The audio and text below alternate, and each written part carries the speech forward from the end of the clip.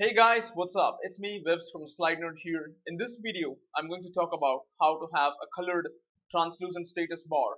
In the previous video, I did show you a translucent status bar, but I told you that it could not be colored because I was using the second method, which basically involved using window translucent status. But two of our subscribers, Anna Berkowitz and Vel Al, personally emailed me and told me a fix they have found. It's more like a hack, and hence I'd like to talk about it thanks to them in this video. So if you haven't seen the last video, please take a look at that because everything I discuss here is based on that. So the first thing that I have to show you is the three screens here: the pre-lollipop, the kitkat, and the lollipop device that you have. In the last video, I used the Android fit system windows equals to true to apply extra padding, and in this video we don't need to do that anymore. Let me show you what the hack basically does. Let the toolbar have the same height everywhere. Now the status bar height is 24 dp, which is specified on your material design documentation and is applicable to both KitKat and Lollipop. Now whether it's 24 dp on a tablet as well is something which I'm not particularly sure of at this moment at the time of making this video. But if you guys think you know an answer for that, be sure to let me know in the comments below. So there are three types of status bars that we're having. There's a no translucent status bar in the pre-lollipop one. The KitKat has kind of a translucent status bar, but it doesn't really look that good for me because it's kind of applying a gradient. And then there's a translucent status bar which you have in your lollipop. Now notice the toolbar, right? It's the same everywhere, but in the KitKat and the lollipop version, I'm gonna add extra padding at the top of the toolbar. So in other words, I plan to make a diamonds.xml file separately for KitKat and Lollipop and add some spacing on that and make that same spacing as 0 dp here on pre-Lollipop devices. Now this is one of the things that we need to do for the toolbar. Now the second fix is about the navigation drawer itself. Again, it's pretty much the same thing. As you can see the drawer here, this is basically our image view, and there's of course a linear layout with an orange color on top inside which the image view is placed. We are going to add no space here. We're going to add some amount of space, which is this red colored stretch area you can see in addition to the space that is already added here. For example, here if the image view is situated at 24 dp from this top here, it's going to be 24 plus 24, 48 over here and 48 over here, considering the 24 dp of status bar plus the 24 dp of margin or padding or whatever that you want to consider. So it's the same hack, and we are going to do this in this video. So let's take a look at how we can do it in Android Studio. So here in Android Studio, I have three emulators running. The left one is the oldest one, which is pre-Lollipop. The middle one is KitKat, and on the right side I have the newest one, which is basically Lollipop. Now if you open the drawer on each of them, you will notice that the image view gets stuck up in different places. First of all, even on a normal device, the image view is stuck right to the top of the screen. I don't want that. What I want to do is add some padding or margin to it and make sure that it stays separated from the status bar here. And whatever I add, I have to add another 24 dp for this, that is KitKat, and for this, as you can see here, this is going right under the status bar on Lollipop. So let's fix the outside toolbar that we have here. In KitKat, we want to make sure that the status bar is translucent because right now it is not. So let's go down here and make our file, which is styles.xml for our KitKat over here. So I'm going to just right click, new values resource file, call it styles.xml. Now you can go down here, select the version that you want, pick the version, just hit this button here, and then it's going to ask you the number. We want KitKat, which is basically 19 here, so just make it values dash v19, click OK, and then it says do you want it added to Git. Since I have this project uploaded on Git for your reference, I'm not going to add this file right now. I will commit it later. Just click no here, and inside this what we want to do is make our style. Now if you guys remember, all our style is basically inside styles.xml file here, where there's app-theme.base that has the parent theme.appcompat.noActionBar. And then there's my custom toolbar theme, which is basically extending the theme overlay appcompat light, and then there's my attributes defined here.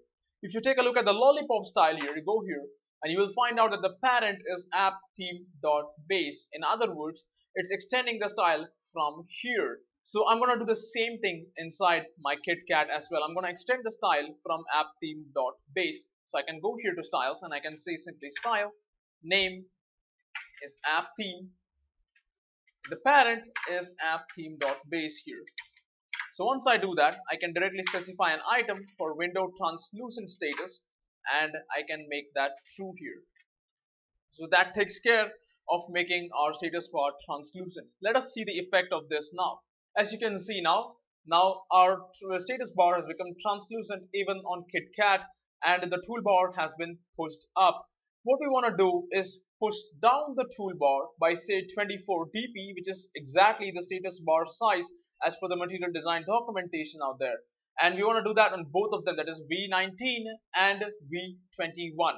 The way we do that is to have a 0 dp of top padding for our toolbar here in V normal, which is pre-lollipop, and have a 24 dp top padding on both of these. Let's go into that.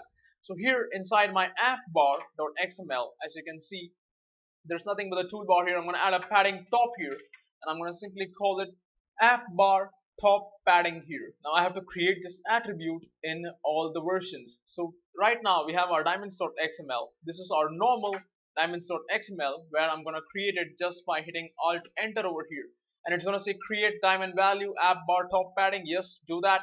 Give it the value of 0 dp on your normal devices which are before lollipop or kitkat. Click OK here, and if you go here to diamonds.xml, you will notice that it has the 0 dp. Now let's copy this value and modify it for both lollipop and kitkat.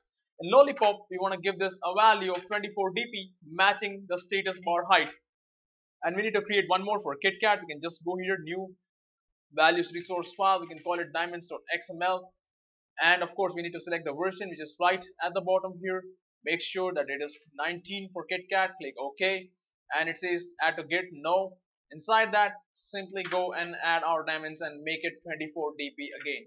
So at this point, let's take a look at the effect in action. As you can see, it's a nice hack, but it's not good because this colored status bar is not exactly color 700, which your material design documentation specifies for coloring the status bar. If you really want to achieve the primary color 700 here, then you'll have to use the scrim inserts frame layout, which I'll be jumping into at the end of the series mostly, and also based on your demand. So here, if I open the drawer right now, take a look at what happens. The image view is fine somewhat inside your normal device, but on KitKat and your lollipop, it is being pushed up. So we gotta add a 24 dp of top margin to the image view on normal devices, and 48 dp of the top margin on both KitKat and lollipop. So let me go ahead and do that as well. So briefly, I want to take a second to explain what is there inside activity underscore main.xml. If you remember the previous video, I had used the fit system windows attribute somewhere over here, I believe, but I have removed it completely in this video because we don't need it anymore. All we gotta do is go inside the fragments layout file, which is fragment navigation drawer here. So let's go there, fragment navigation drawer, and here is my image view. If you take a look at the design tab, this is my image view, which is inside a linear layout basically, because I want to achieve a particular look on the navigation drawer. So there's the linear layout, which is a background color, and then there's the image view inside it. What I want to do now is to add a margin top for the image view. For example, I can go here and let me just take a look at what happens. I say margin top here, and that's going to be 24 dp for now. Let's just put some value and take a look at the design here. As you can see, the image has been pulled down because the linear layout, the image, and there's the 24 dp at the top, which is being applied currently. And the margin button is 16 dp by default, which was already set here.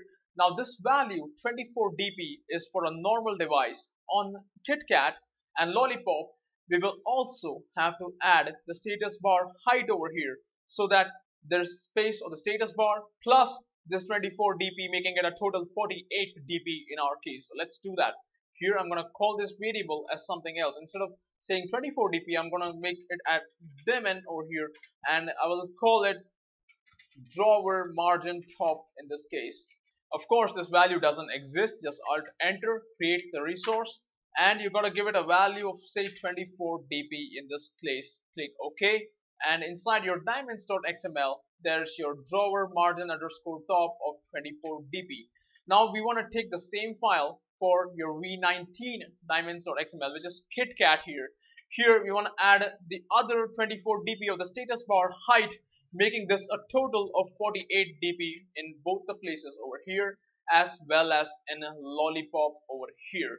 So at this point, all our emulators are running. Left the oldest, right the newest, and KitKat in between. If you take a look at the drawer now, take a look at all the drawers, they look perfectly in sync. I have made 3 emulators for 3 devices with the same density, and just to test and make sure that the UI looks the same across all of them. So KitKat has this 48 dp on the top, and also Lollipop is having 48 dp on the top, but your normal one has 24 dps margin here between the image view and this point over here where the orange color ends. So this is basically a nice hack which was suggested by those 2 subscribers whose names I mentioned earlier. And if you think this is a good one, do let me know in the comments below. In the next video, it's time to dive into more complex things. I'm going to show you how to put a recycler view inside our navigation drawer. In the meantime, if you like what you saw, please like this video, share this video, subscribe to Slidenerd, and let us know your thoughts in the comment boxes below. Thanks for watching. I'll catch you guys in the next video. Have a